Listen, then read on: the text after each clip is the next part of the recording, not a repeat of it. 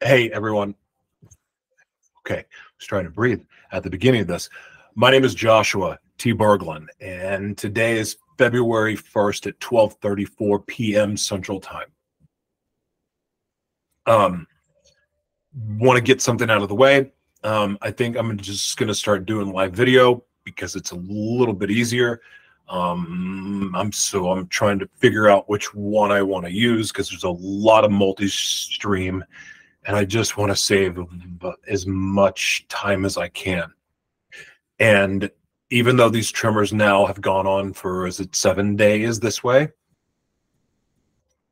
I want to read you something I just reminded me of. I'm going to open up. I'm going to start this by reading.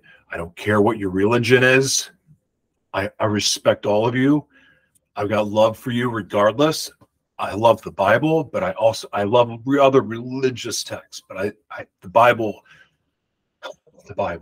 I'm reading the Bible. Where's that Ephesians verse that was so good? Where'd it go? There it is. Is it Ecclesiastes? This is it. It's Ecclesiastes. Whatever your hand finds to do, do it with all your might. For in the realm of the dead, where you are going, there is nothing work, nor planning, nor knowledge, nor wisdom. Wait, that's not it. Ah, shoot. Where'd it go? It was about work.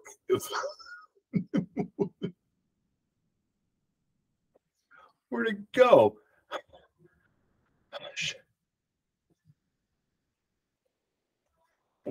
Was I hallucinating? Did I? No.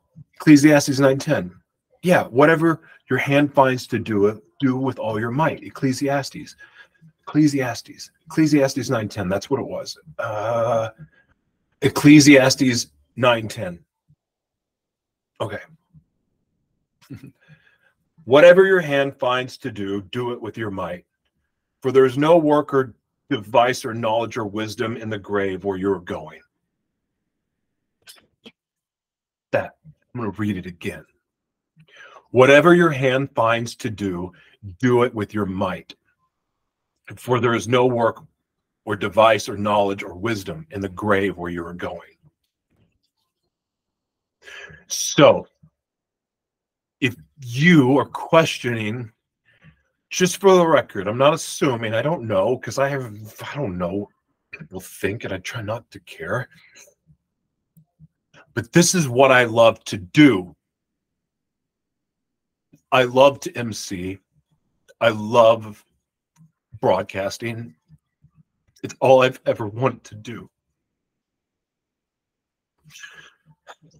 And here's the thing. When I started my path 7 years ago, before getting kicked off platforms and stuff like that, I started right after getting out of the psych ward.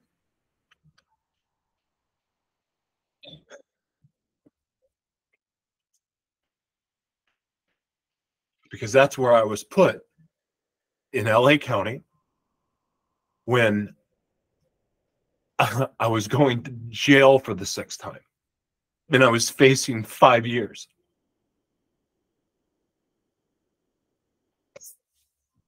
I died in that cell and I found life. And it's been a wild journey since. But you see, when I gave my life to the Lord, that meant I had no other option but to pursue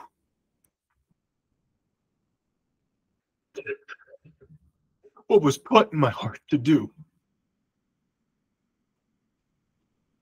Those of you who know my journey, who have been there, and some of you are new, because you didn't know me when I was broadcasting on Facebook and doing lives and stuff like that. Before getting kicked off the platforms. Like, this is a dream for me. And because of what it has enabled me to do and what it's given me access to. And how it's helped me be able to help other people and find purpose, and why I'm passionate about teaching media, not selling media. I've only tried to sell services. I've only tried to sell my services when I was desperate for money, but the truth is I'm going to give it away because I want to help the people that don't have access to the world that I had access to. You see, I'm not famous. I've never been famous, but I've lived like a famous person most of my life just because of what I've been able to do and the people I've been able to meet and the things I've been able to learn. I figured that because when God spared my life and gave me another chance and let me out of jail and I didn't go to prison,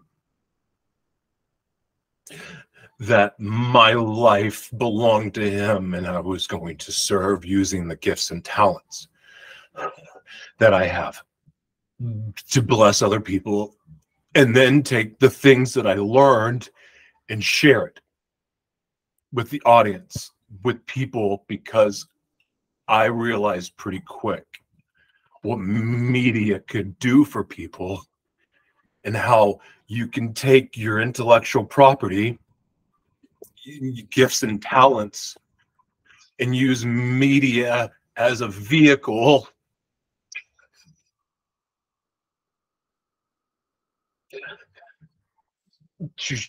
to provide value for the world, entertainment, joy, love, knowledge, and wisdom, to hopefully keep people, well, at least this is in my case, to keep people from making the same mistakes I made. Because here's the thing, even when you're abused, even when you're molested, even when you're mentally unique, God has a plan for us. And he can use everything for good, including evil. But so the things that happened to me, yes, I could have turned my life around sooner. Yes, I could have quit running from God. Yes, I could have screamed out for help like I'm doing now when I was being abused. But no one believed me, one, when I did share, but nonetheless, I could have screamed louder, and I could have kept my voice from being silenced, and I could have said something, and then maybe I would have got help sooner.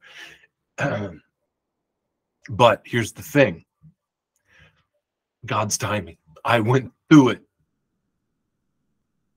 and then God found use for all of it. And that's what's in my book. That's in the content that I share and the passion I have to help other people that don't have a voice, or people who are afraid to use their voice. Because using your voice for truth in this world is not exactly applauded. It's not. It's not applauded. And it should be, because we make it hard for other people to tell the truth, because we call them faggots.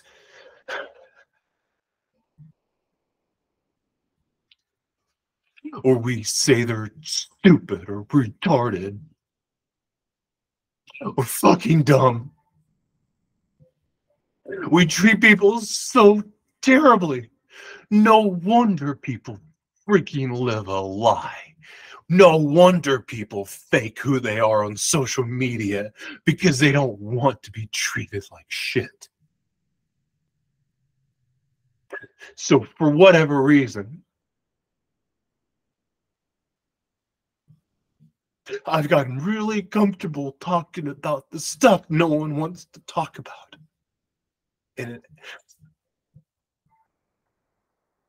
And I wouldn't trade it for the world. All I ever wanted to be was a shock jock, a talk show host like Oprah. I loved Opie and Anthony, and that's what I wanted to do. I love talk shows. I love getting to just have deep conversations with people. I love it. But more importantly, I love the skills and the things that that go with media, and like how it's like if you just learn some basic things that you can bring stuff to life. And now with the advancements of technology, we have all of these opportunities, and it's so exciting because even people who struggle with abuse and their PTSD and their ASD and their DID and their BPD and bipolar disorder and everything else, and stutters, even Tourette's, cerebral palsy, any of that stuff, and so it's so amazing what broadcasting can do, because it gets your truth out. And with your truth coming out, I don't know if I'm even making a point here, but truth will attract your tribe. You will, if you stand in your truth, the people that you're trying to impress on social media that are so fickle and hard to please, well, guess what? When you start sharing the truth about you, when you start sharing who you are and where you are in that moment, truth will attract your tribe and you won't be alone. I thought when I told my audience the first go around that I had HIV, and 2 of the 6 times that I was in jail was for domestic violence. In fact, every time I've been in jail has been something to do with violence, except for the time I got arrested with an escort. You think I would have known that she was an escort because I was one? God. Sorry, so here's the deal. I was talking about making it hard for people to tell the truth. There's nothing to be afraid of by telling the truth. I was an evangelist and talked about being bisexual or sexually fluid, or all of my alter personalities with DID having different sexualities. Can you imagine being in a relationship with me?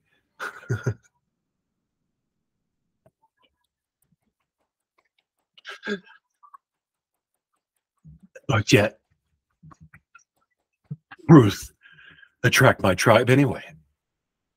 I've had a lot of people run away from me and want nothing to do with me, and it sucks. But you know what? Without truth, I would never have love. Because how lovable are you when you live a lie? What is the person loving? Do you want fake love? Or do you want the real thing? And I'm going to tell you something. I'm not the person that deserved love. But God got a hold of my heart and changed everything for me. And so while I don't know why I'm going through this, I do know that God will use it. And because of that verse, not just that verse, because of my passion and the vision that I have,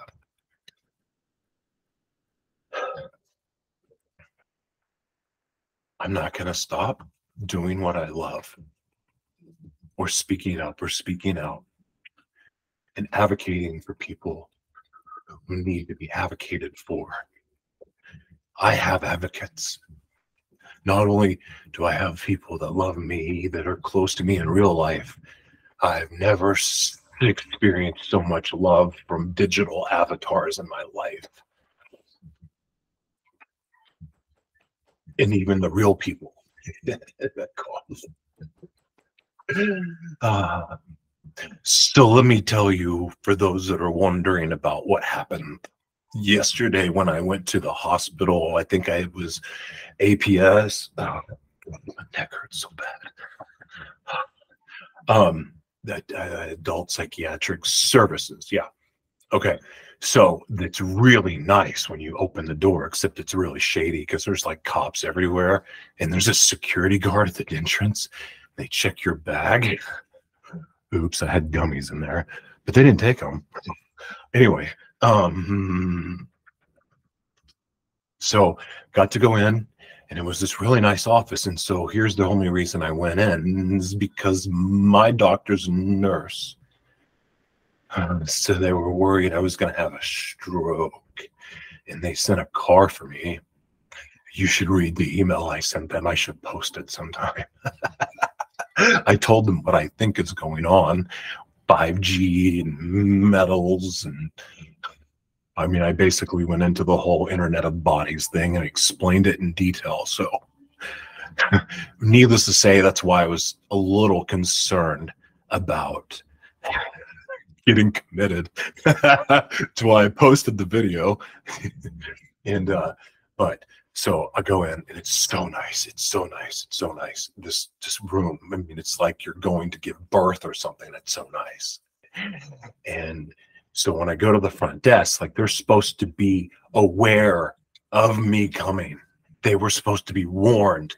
Two things. One, that I'm doing this, and two, not to piss me off because, or agitate me because it makes this worse. And if I switch, what's going to happen? Oh, and here's the crazy thing. I can't switch. In other words, I can't disassociate from this like I do everything else. Like I can disassociate with a fart or loud sound. So I'm not disassociating. And is that what this energy is? Because I can't disassociate? I don't know. I mean, seriously, it sucks being a conspiracy theorist right now, but nonetheless. So they agitate the shit out of me. They don't know who I am. They don't know why I'm there. I even give them my name and social. They don't know anything. And the doctor told me, or the doctor's nurse told me, that they were there. And they're not there. Or they didn't know I was coming. So crazy. So then I'm getting agitated and I'm like hitting the walls and I can't stop. And the whole time I'm doing this, I'm saying, I am of sound mind. I know every bit of this is happening to me right now. I cannot disassociate from it. And I wish I could, which I may not wish I could, because that crap may get a little wild. Oh, especially when I would shift into, probably, but I'm not. So is this God healing me? Is that what this is? I don't know. So I keep making it worse and I'm getting mad. And then I try to leave and then they won't let me leave. And they say, I hear them saying, make him a room. He needs to go to the West Wing. And the way they said it, I'm going to play you the messages. Where's Jessica's message at? Here it is. Listen. Okay, this is crazy. Oh. So here's this. I'm in ASP. For now, that's why I'm getting ready to walk in. It's not going well already, babe. They're sending me to the West room. I don't know what that means. Just in case I'm going to the West, and I don't know if that's the fucking loony bin or what. The West, just so you know. So I heard it. And then I got freaked out because if you know me, you know that I'm fighting for people that are locked up in civil commitment. Those people, there's innocent people being locked up and tortured. And there's guilty people there too, but there's people that are innocent and they need help. So I'm thinking that they're going to civilly commit me for something. Because one, it looks like I'm jerking off. And I'm not. So I finally give in and I just said, go take me. I want to get better. Because they kept saying, do you want to get better? Do you want this to stop? And I'm like, yes. So then I go back to the room and then they tell me, so do you know what it means to be checked in? Like, are you committing me? Well, yeah, it's kind of like that, but here's what they tell me. It's kind of like being committed. So I go in this room and they go, it's not as nice as a hospital. Well, and It looked just like prison, just like LA County, to be honest, except there weren't bars. There was this steel door, but I could walk around. And they took me in that room in this bed, small bed, like bed, right in the middle. It looked like when Sarah Connor got strapped to the bed in the loony bin, that thing, that's exactly what it looked like.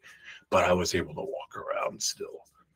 So needless to say, I'm looking at the staff, everyone's happy and smiling, and I'm going, well, maybe this isn't a bad place. Maybe this isn't a bad place at all. Maybe I'll be okay, and I'm really going to get help, and maybe doctors actually care. Okay.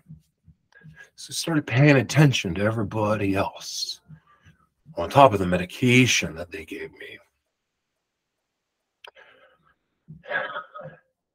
Paid attention. I was looking at their eyes. And I know that I didn't know why they were there, but I was looking. So anyway, long story short, I don't know how much longer ever, but the only thing on TV was Lucifer. And I'm not being like ironic or even trying to be funny. It was Lucifer.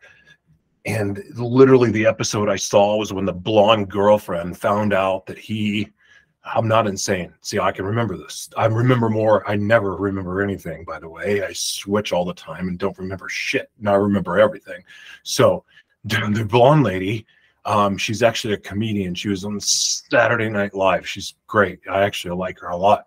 She finds out that the dude's actually Lucifer, the devil, but you know, she already likes him. Whenever this guy's trying to blow his cover, and she's like, "Oh, I see him who he really is. I see him for who he really is." And so they were humanizing Satan. That was kind of really ironic that I was in that facility. And if you've ever seen the Museum Psychiatry of Death, then you know it's gonna make you a conspiracy theorist on that alone. So finally meet the doctor, and they tell me I absolutely cannot leave until I see the doctor. So I'm paranoid that I'm not going to see the doctor. So I watched 2 episodes of Lucifer, and then so that was what, an hour or 2 hours? I don't know. I have no idea how long each episode is. Anyway, they took everything from me. Phone, wallet, key, everything. I don't have keys. Why I say keys? I don't carry keys. Well, gym key. Anyway, so finally talked to the doctor, and the doctor simply said, you know, was asking me what was going on, and I was trying to explain that it's happened. And I'm watching, because he's not looking at me. He's looking at his pad. So, you know, they take notes. So I'm watching this pad the whole time and looking at him, looking at the pad as I'm talking, looking up and down, seeing what he's doing. And when he starts to make pen notes, I'm like, okay, so now he's writing. What's he writing? But he's not writing much. Still talking to him, and he's looking down at his pad, looking like he's writing. So I stood up and I said, I'm not crazy. I'm of sound mind. I know everything that's happening, as I'm looking down at his pad. And he was just doodling. He wasn't listening to me. I said, I'm of sound mind, and I was sound mind when I came in here. I came in on my own because they said they could make this stop, and that's the only reason I came here. I am of sound mind, and I was like getting louder. And then I have a loud voice projection, if you haven't figured that out yet. So I told him that I was of sound mind, and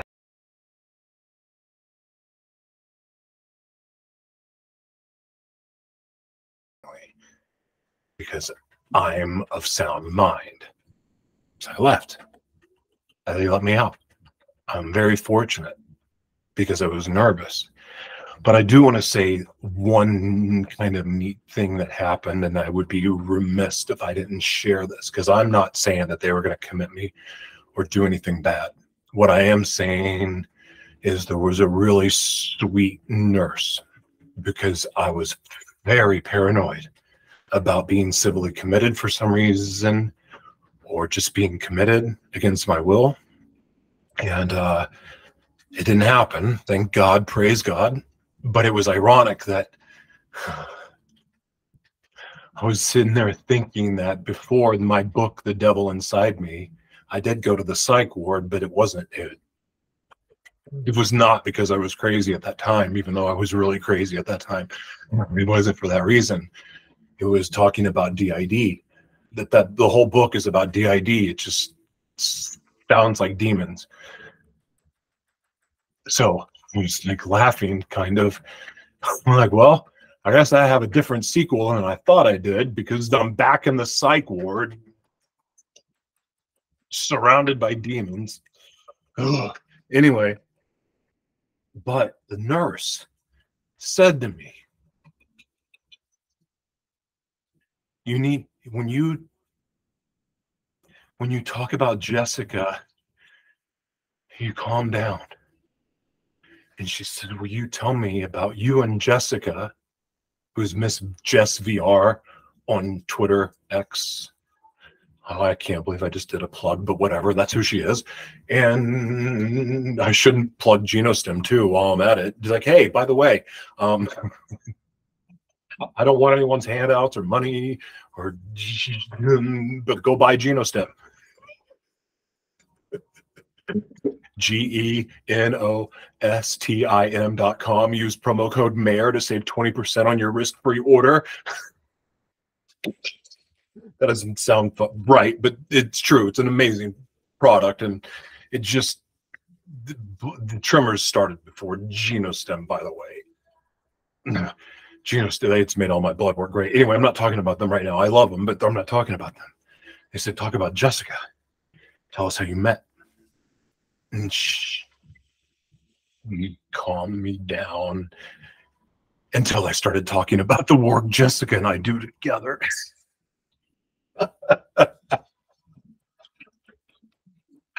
And when I started talking about the prisoners and the mentorship stuff I do, I still picked up and got anxious. But when I talk about Jessica, things calm down a little bit. So I got to tell my love story with Jessica, and it's awesome. You know Jessica, you know how special she is. And she's been amazing for me. She is launching an educational platform in the metaverse, in VR, that's revolutionary. She takes care of 2 kids that are amazing, that have ASD, and then she takes care of me. She is what everyone thought Mother Teresa was. She's a gift from God, and I'm grateful for her, because I have love, and I have 2 little girls that love me, and I have very awesome relationships with them. And I only wish that I had Jessica in my life before I was a deadbeat dad, and before I gave up my twins for adoption because I was a chem sex addict and couldn't stop. I think about how I had times to turn my life around, and I just never thought I could, because I just wanted to die so much. I just wanted to die and escape from my pain.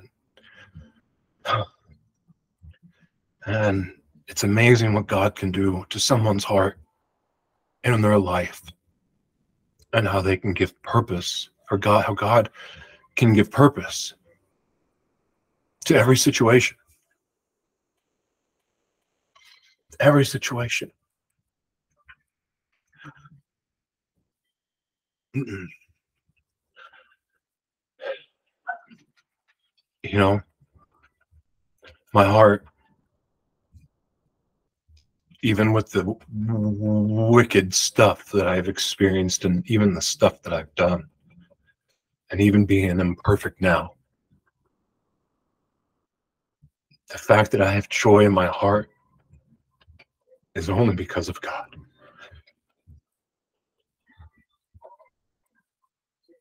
And I'm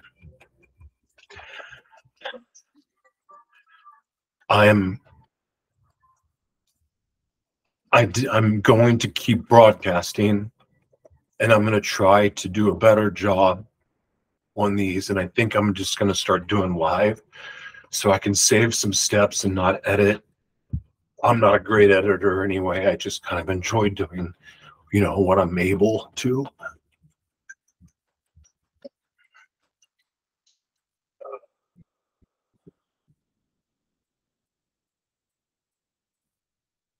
But I'm going to try to just give short updates and share positive things, talk about positive things.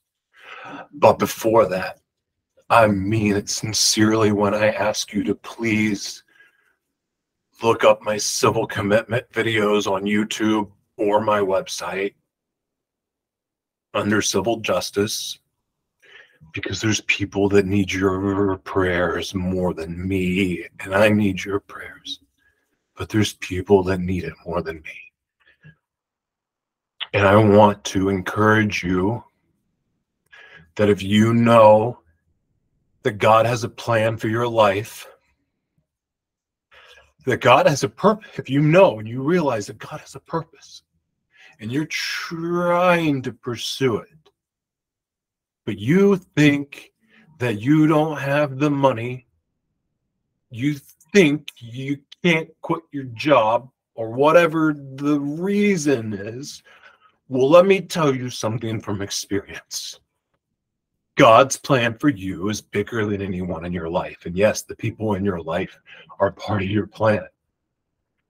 The purpose of which you were created for comes first, because that's how you honor God the most. So I'm going to read this verse again. Make of it what you will. Oh, crap, it disappeared. Ecclesiastes. Oh, no. Ecclesiastes 9:10. Whatever your hand finds to do, do it with all your might. My hands are messed up right now. They're not really messed up because they feel really strong. My brain's right, and I don't take the Bible literally anyway, so my brain is still functioning, and my heart is still functioning. So I may be not able to do things the way I want to do them, but that's okay.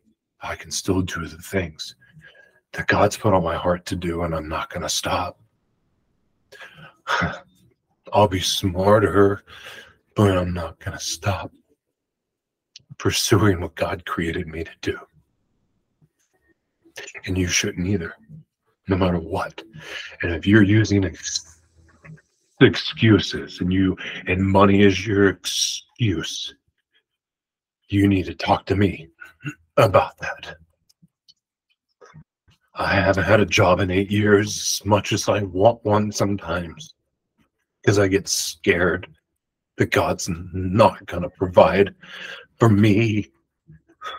And even though I struggle with getting a job because of my mental uniqueness, God has always shown up for me, and he will continue to. And that's what God does when you do what God created you to do, and I believe it with all my heart. Doesn't mean life will be easy, but what is most important to you? Money or love? Money or joy? And look, I get it. Money is awesome. I know what it's like to have a lot of money. I wouldn't trade it for love. The love of God, the love of my family, the love of my kids, the love of the people that I am blessed to call a friend. You don't know how much time you have to do the things that you want to do. So just freaking find a way and do them. And if I can be of any help to you, my brain works and I'm not crazy. So my email is joshua@joshuatberglan.com. My website is www.joshuatberglan.com. I'm happy to help because I'm not going to stop doing what I love just because I can't do some of the other things that I want to do. I don't necessarily think about loving moving my arms or not, but I do still have the ability to help people, and I'm going to. But I can't do the work for you, but I'll teach you.